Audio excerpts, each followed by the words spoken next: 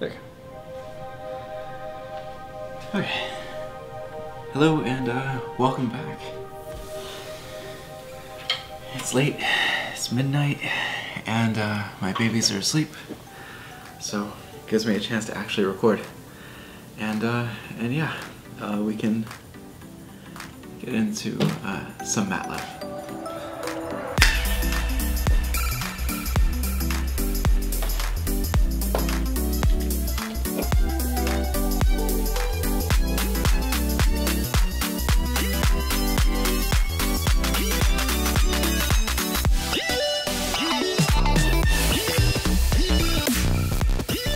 Okay, so today what we're going to do is we're going to take a look at some interpolation problems. And so I'm just going to set up the Vandermonde matrix with this lecture, and then I'm going to go ahead and do the and make a quick little interpolation scheme and evaluate it with polynomials. Yeah, it's not actually too hard to set up, but I'll walk you through how to sample a function, how to make a function, how to sample a function, and then how to make sort of an interpolant. And so here, like I said, we're going to be using the Vandermonde approach, which means we're going to make a matrix, the Vandermonde matrix, and then we're going to go ahead and invert it. And once we do that, we'll have the coefficients for our polynomials.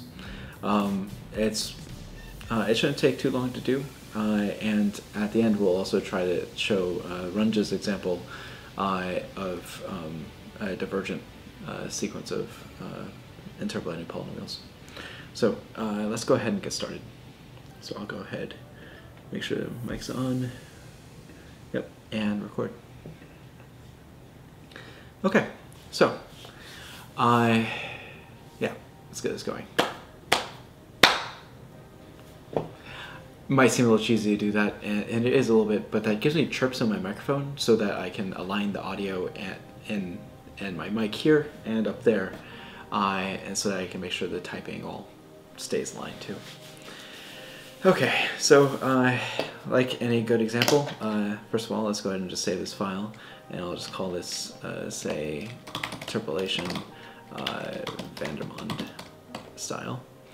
And yeah, so let's put a comment in here. So this is a script to demonstrate interpolation using the Vandermonde method for obtaining interpolating polynomials. Okay, so let's go ahead and make a function. This is our function to interpolate. So I'm just going to make something nice in here. So I'm just going to call this f, and I'm making a function of x. That's what the at does. It says in here we're going to put x, and then it's going to give us a function out of it. And let's just make up something nice. Let's say, going to say sine of 2 times x plus cosine of x, right? And then let's just go ahead and do a quick plot of that. So I'm going to come up with, so I'm going to put a plot. Eventually it's going to go at the end of the program, but let's just go ahead and see. We'll build this up one at a time. So to plot it, we're just going to say t is going to go from, say, 0 to well, let's say we have a period of about 2 pi, because sine of 2x has a period of pi, and cosine of x has a period of 2 pi. So let's go 0.1 increments up to 2 times pi, right? And so then we're going to have our y is going to be our output. So this is sort of our t-axis or x-axis points, and this is going to be our y-axis points. These are just comments. They don't really do anything to the code, but it tells us later what's going to happen. So in for y, I'm just going to put f of t. This doesn't always work, but I'm hoping it will this time. So it's going to apply f to every single one of the elements here. So if you don't remember, what does t give us? It should give us increments of all the way up to 2 pi, so 6.2. Okay, I didn't quite get there, but it got as close as it could without going over. And so, so it's incrementing at 0.1 each time, and it looks like it got up to 6.2. And this is 6.1, 6.0, etc., etc. Okay, and now if I say so if I run the script real quick, whoop, then it's now created this function, made this t, and applied f to that t. If I take a look at y, it gives us a whole bunch of different columns. I don't know if these match up to what they should be yet, but we'll see when we plot it. It should be sort of sinusoidy as we look. That's a mathematical term there. All right, so let's take a look. Plot ty, and let's make a new figure. You don't have to put figure in here, it'll automatically do it, but I like to have control of that, so that's what I do. All right, so let's go ahead and plot that and see what we get. Boop, and there we go. Okay, so it goes up to here. It looks like the window goes a little bit further than it needs to, but it stopped here, and this is at 6.2 and 0.830. All right, so yeah, that looks sinusoidy. It's good enough for me. If you really want to see if it actually works, let's take this out for a second and run the code again. And now that's a proper cosine. So, so we're getting what we should expect. And so there we go. Okay, so now we have a function, and we have a way of plotting it. Now, what I'd really like to do is I would like to go in and come up with a polynomial plot. It's sort of a polynomial interpolation of this. So what we're going to need is, one, we're going to need interpolation sites.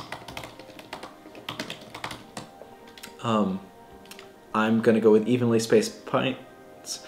I don't want to, so I'm going to interpolate from, say, I'll call these interp underscore t.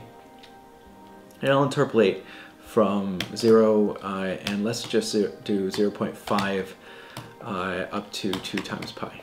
Right, so these are extra points I'm making in here, and let's see the interpolation sites one. So I'll call this interp y is equal to f of t, interp t.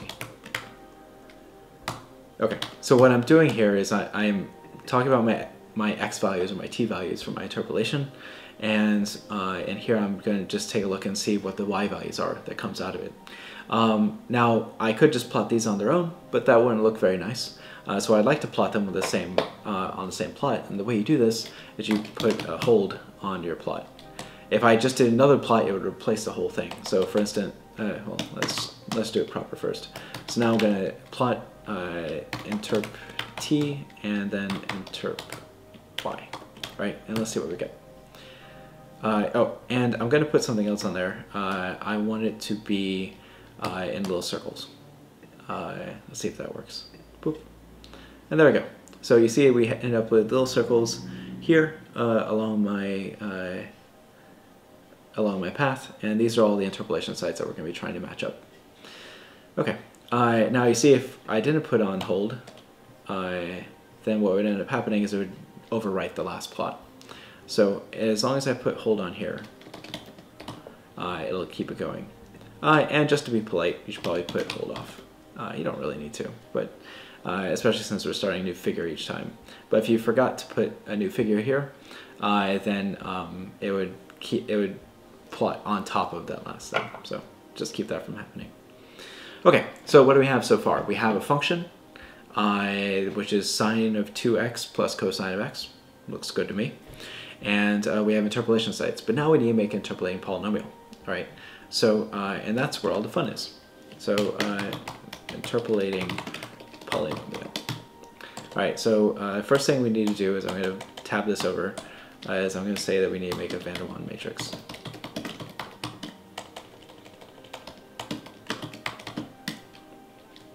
Okay, so how am I going to make this Vandermonde matrix? I'm just going to use some clever MATLAB tricks.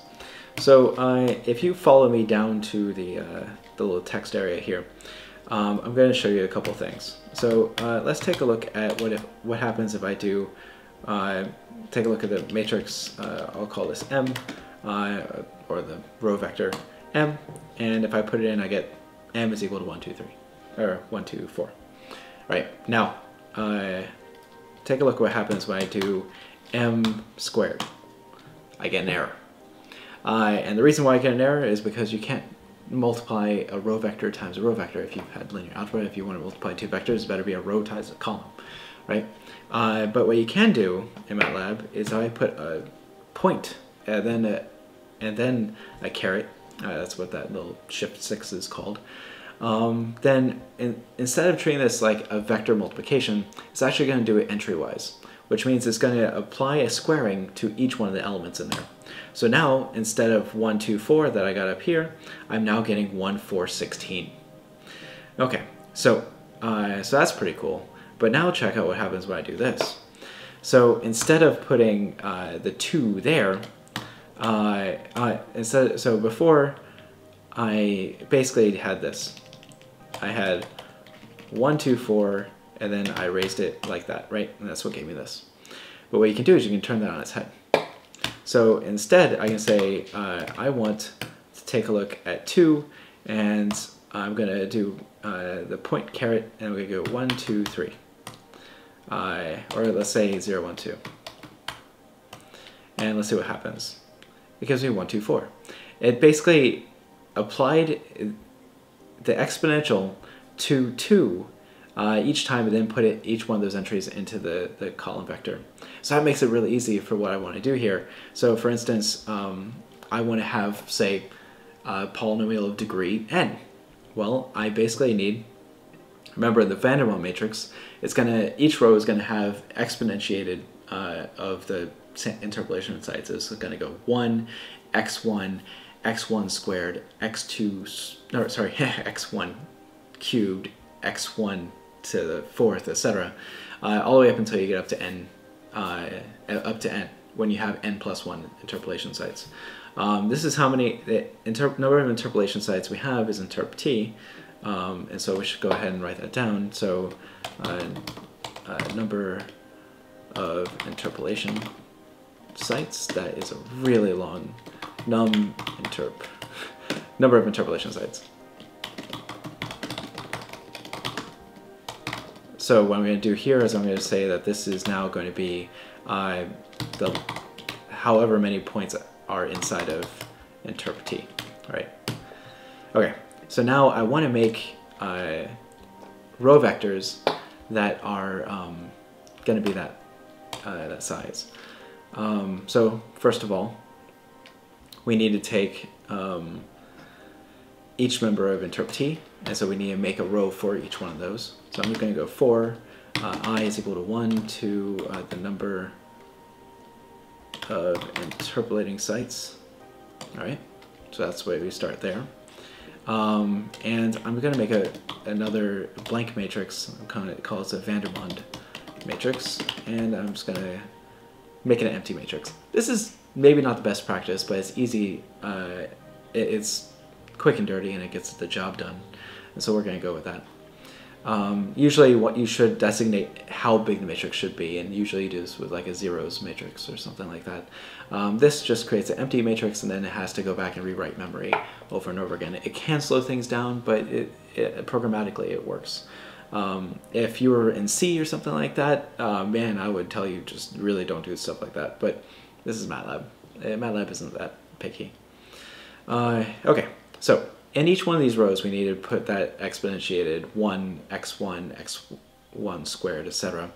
And so, and what is x1? Well, x1 is going to be what these interpolating sites are. So interp t of I, and that's going to be x1.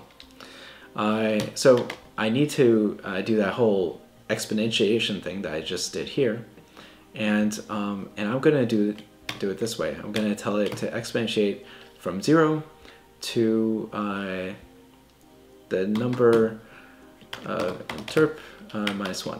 Okay, when you just put the parentheses here and you don't put anything in between, that just means it's going to go by integer numbers. So it's going to go 0, 1, 2, all the way up until it gets to interp minus 1.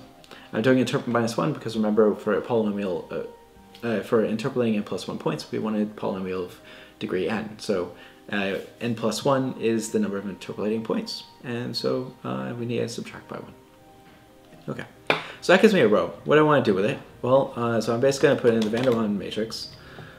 Vandermonde matrix. How do I do that? Well, I say, well, I want it to go into the Vandermonde matrix. So the Vandermonde matrix is going to be the Vandermonde matrix, again, adding one extra row. When you put a comma, it's going to make another, when you put a comma, it puts it into the next column, but when you put a semicolon, it puts it on the next row, right? And there we go. Put a semicolon because we don't want this to show up when we press play. All right, so end there, good. All right, good so far. Now we actually need to figure out what the weights are. How do we figure out the weights? Well, we take our vector of interpolating points, and we hit it with the inverse of the Vandermonde matrix. Now remember though, this is actually a row vector because it was applied to a row vector, and so that's what this does. And so I need to make that a column vector. So what I'm going to do is I'm going to say my weights are the inverse of the Vandermonde matrix, times interp underscore y. And I put a little apostrophe there. Apostrophe changes it from row vector to a column vector. And inverse is tells us to take the inverse of whatever matrix is here, right? So that's good. And I'm getting an error here. What does this tell me?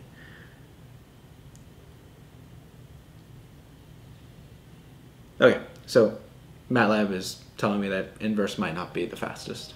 Let's not overcomplicate it here.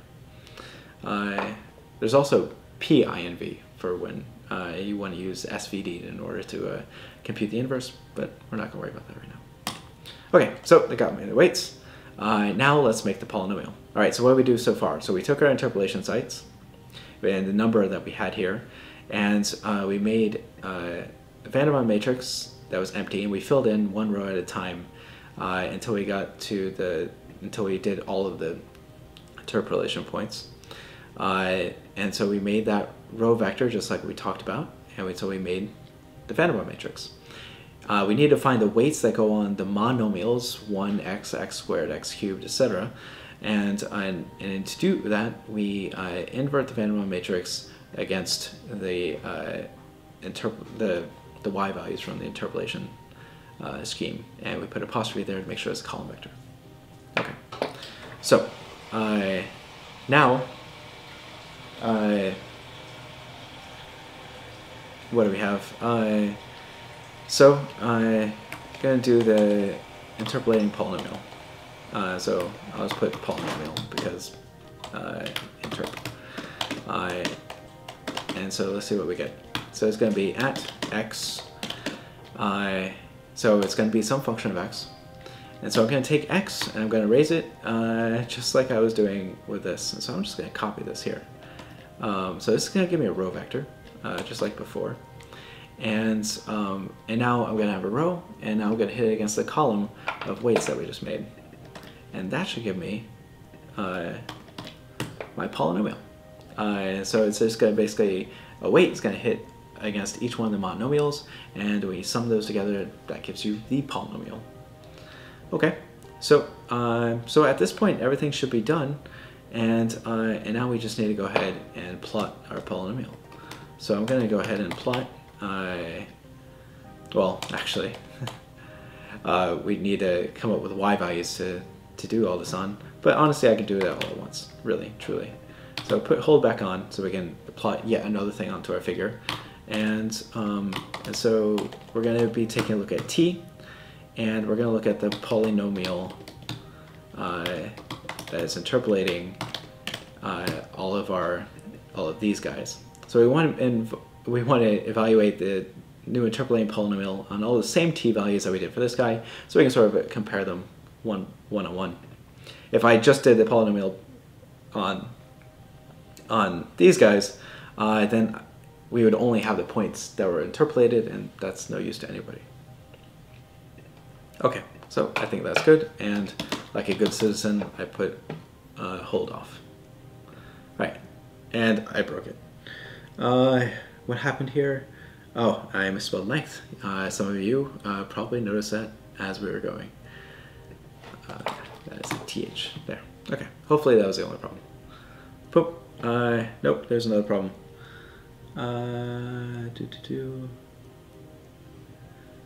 Matrix dimensions must agree. As always, something like that. Okay. Alright, so not to worry. I told you it's not always going to work. Sometimes it treats the input here as a matrix, and then it gets kind of fussy. So I'm just going to go and put 1 there. So I'm saying this random vector I put into you, I would like you to evaluate it at the first entry of it. And since all we're putting is a scalar in there, that's going to work. But now other problems are going to come up. Yeah, that's what happened. So we put the t was a row vector we put in there, and now we're telling it to do other things to it. Okay, so we can't do it as slick as I hoped. So let's go ahead, and sometimes you just have to do it this way. Plot polynomial. Okay, so this is how you get around this. So I'm going to say z is zeros, and we're going to say we're going to have its number of zeros. We're going to have 1 row. Yeah. Oops, did not mean to push that button. We're going to have 1 row, and I would like it to go to the length of t. All right, so we're going to basically come up with an output vector and do what happens here. We're just going to do it manually. All right, and so doing that, and now let's take a look. We're going to look at 4. I goes from 1 to length of t, and now let's go ahead and just evaluate. So I'm going to say zi should be equal to whatever this is at t of I. Okay, so we're just doing this one at a time. We're making sure all this going into the polynomial interpolation program function is just a scalar. Okay, and then we're going to store it into z, and now instead of here, instead of having polynomial t, I just put z. Okay, and everything should work out at this point. There we go. And wow, that worked out really good. You can't tell the difference because it's really, really small. Here, let me show you. It looks like it's screwing up a little bit over here. So, can I zoom in? Zoom in, please. Thank you. All right, so here we go. This blue, remember, was the function we're trying to approximate, and its interpolation is going to be this yellow guy, and yeah, I mean, the yellow guy just seems to cover entirely the blue guy. You can't even see a difference except at sort of this endpoint here. So that's great, and that's just because we don't have another side to fix that on. So, I mean, my job's done. I mean, I can just go home. Why don't we actually just make this a little coarser so we can see it screw up a little bit. This is embarrassing. All right, so let's sample it every 2. Let's see what we get. Okay, oh man, that's horrible. I don't even know what we're trying to do here. This is my interpolating polynomial. It is interpolating all of these sites that we marked. Yellow is a really unfortunate sort of color, huh? Maybe I should put that in red. Here, I'll fix that. Plot z, and make this red. I think that'll work, right? Yeah, red works better. Okay, so that's our interpolating polynomial, and yeah, that's terrible. I mean, using 1, 2, 3, 4 sites. I mean, it's not even close. I should just go home.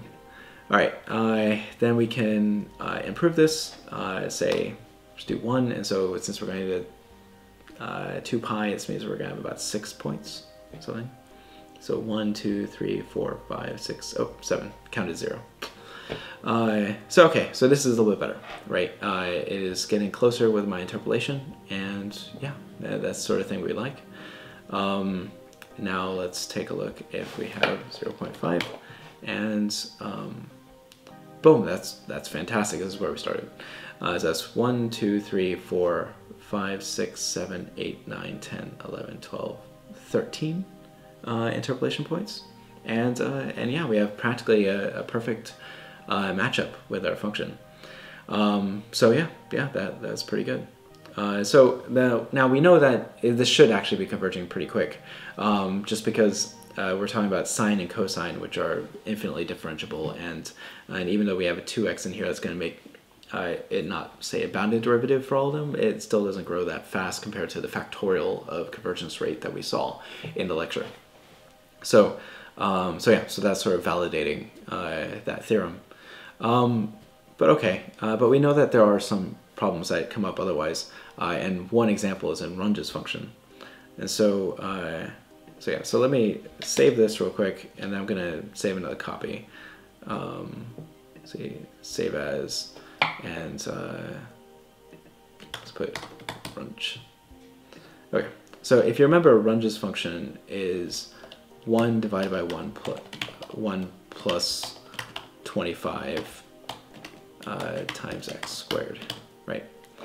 So hopefully this might cause problems, but in the same way that the other one did, but we'll see.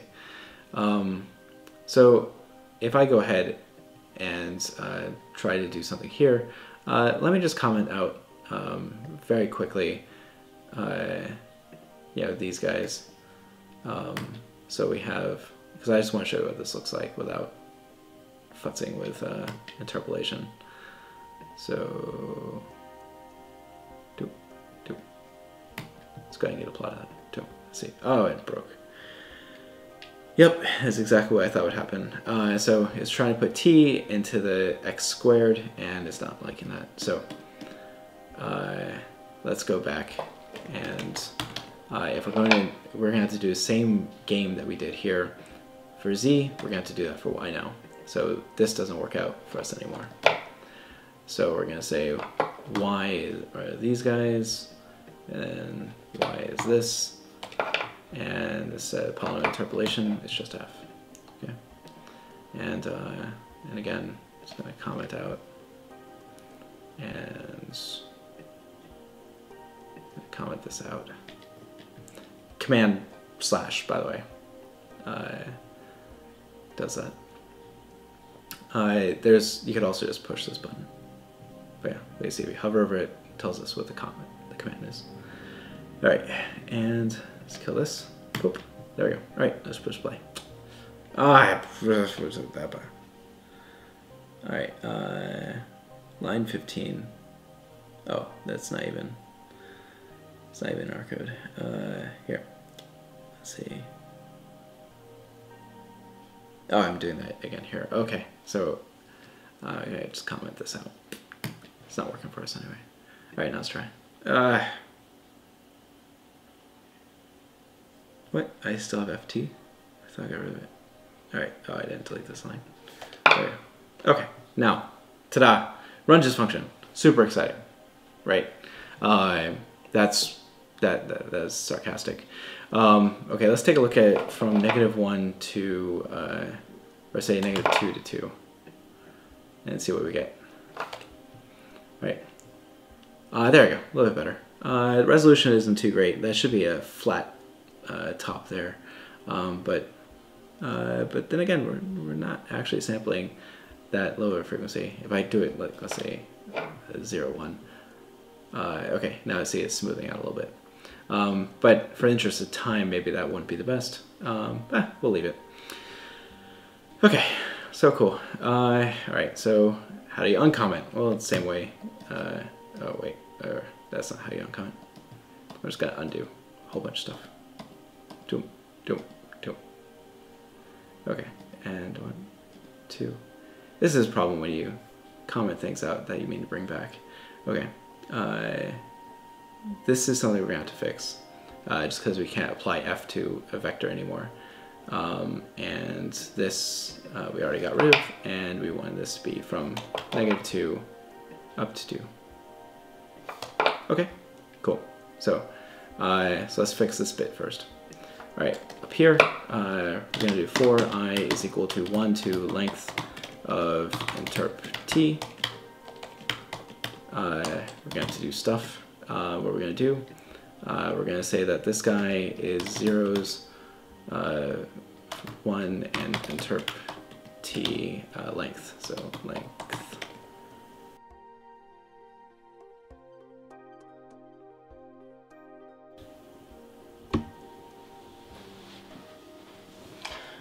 Well, that's frustrating. Okay, so I'm back. And you don't even know I disappeared, but apparently my new camera decides to chop off videos at 30 minutes, which is going to be a problem for us. But we'll keep chugging along. Okay, so we're in the middle of this, and we were trying to do just fill in this interp z, interp y points. And so interp y of I should be equal to f at interp t at I. Okay, so all the cleverness that we did before, where we just applied f to the, it's not working, and that's because we're squaring whatever we're putting in. And so it sees a row vector that we put in there, and instead of attacking it entry-wise, it just tries to do it all at once. So I could probably have changed it a bit, but you know, I'm just trying to show you the least headache, or least tricky way of going about doing that. Okay, so at this point I should be able to do interpolation. Now we're going to interpolate now from -2 to 2, and let's just start with, we'll sample it very coarsely at say 1. All right, so let's see what we get. Okay, so here we go. So at every one step, we're going from, that's 1, 2, 3, 4, 5 interpolation sites. And yeah, so that works. Let's see if I double them. So 0.5. Okay, so now I see I have more points, but things are getting kind of weird. It's also getting a little choppy, you know. I think for my own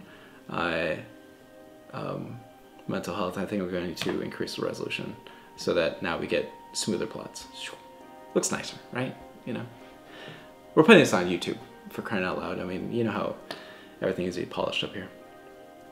Okay, but something to see and something that we're worried about is this. This is getting really big. We saw when we had this many interpolation sites on the last function, it converged almost entirely. I mean, it was like practically no error.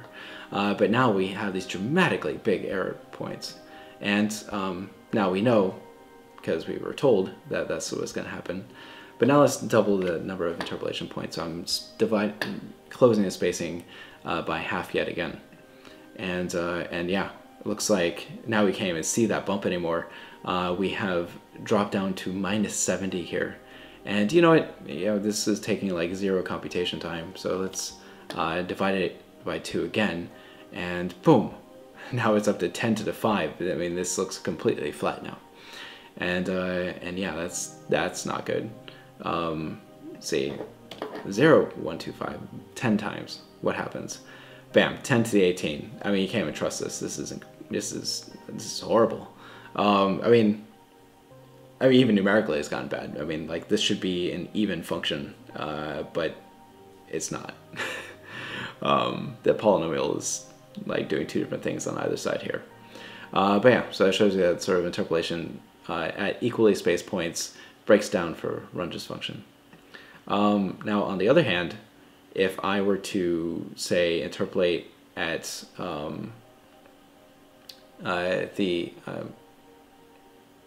can't think right now, it is nearly midnight. So if I just took a look at the cosine of these points, I think that should give me the answer I'm looking for.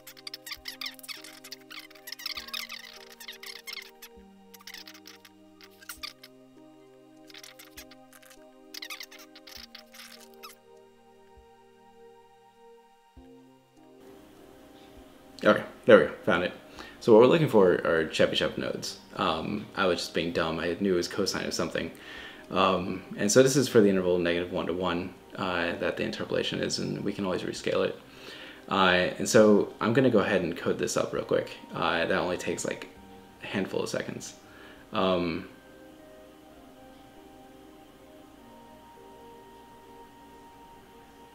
Yeah, okay, these are my interpolation sites. So the way we do it, so it's not just code.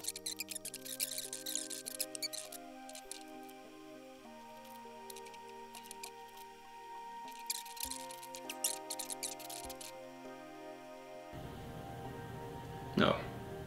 Yeah, I am stupid. Okay. So this, all right. So It is really late, and I should not have made that mistake. That was just dumb. Okay, so for the Chebyshev points, what we're going to be looking at is a cosine of 2 times k. Just going to put a dummy k here, divided by 2 times, we're going to say capital N, by 2 times capital N. Then that quantity times pi. And just for good practice, so we put pi out front so everything looks nice. Okay, so we need to find whatever n is. I'm going to say n is going to be 5 for now. That tells me a number of interpolation sites I'm going to have. And instead of k, I'm going to put going from 1 up to n. And remember up here we should have 2k minus 1, right? And so that's what we have going. So this is basically going to run through each one of these terms, and tell me 5, that's fine. It's just going to be 5 interpolation points. So now let's try it. And boom, I get something. All right, so I'm going to get from, it looks like I have -1, 0.5, 0, about 0.5 and 1. It isn't actually 0.5, it's whatever cosine of that is, so 0.57. Okay, good. So now we're in business. So now we're interpolating again. But again, we want this to go from -2 to 2. So I multiply that by 2, and this is what we get. Much better. Okay. So now let's go and see what happens as I increase the number of interpolation sites we have. So 5, let's do 10, double it. Boom. So we get this. It's kind of screwing up around the peak, but otherwise we're not getting these huge variations on the other side anymore, which is really nice. Now let's go to double that, so go up to 20, and boom, looks like we're starting to get that middle peak there again. That's really good, and these guys are staying stable. So this is like magic, right? I mean, that last interpolation that we had, the sides were going like crazy, up and down, and yeah, that's not happening now. That's awesome. Now let's take it up to 30. And see what we get. Again, better and better. It's staying stable out here, stable here, and it's getting closer there. And so let's try multiply it by 10. Let's see what we get. Oh, okay, that's a problem. But don't panic. That's probably a rounding errors, an accumulation of rounding errors that happens, that sort of thing. I am sorry, I shouldn't have shown you that. Let's change this to 60, going from 30 to 60. See what we get. That's not good either. Okay. So eventually rounding errors catch up with you. But otherwise, we're doing pretty good. Let's see if we can do 40. I just want to see that peak that gap close there. So 40 is good. See, can't do 50 without it blowing up on me. Nope, can't do 50. With 45. If your interpolation scheme isn't working out well by the time you hit 40 interpolation points, you might be in trouble. So 45 is not working either. All right, so say 35. There you go. Okay, good. 35 put a point right there at the peak, so it's kind of cheating. But there you go. That's an improvement. And so here we end up having to use the Chebyshev nodes for Runge's function to actually get convergence, because uniformly spaced points don't work. I think there are functions, you can, for any set of points, you can find a function where the interpolation is going to blow up just like Runge's function. So there's nothing special about Chebyshev points, they just happen to work better for Runge's function. And there's particular reasons why.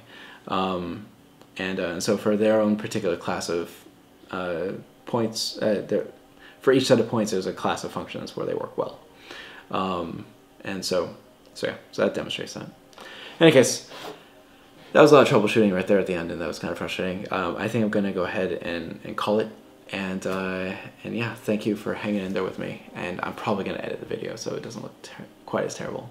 But yeah, all right, thanks, and I'll see you next time.